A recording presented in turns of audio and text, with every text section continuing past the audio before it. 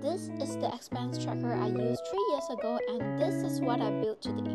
If you're spending a lot on food like me and want an easy way to track your finances, this video is for you.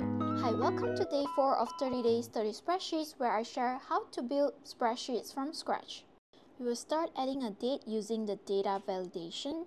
Then we format it to the month. This is super important because we are going to use the value to determine the remaining budget per day. Here we format it to the month and year in the title. Next, we will be adding some of the fields that we need for the tracker, format and adding some data.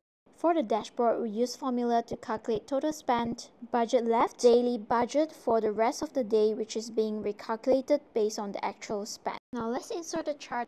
Tick aggregate to sum up the data. Resize the row to fit the chart. Duplicate the chart. Make it into a donut chart that shows how much percentage we have spent and left.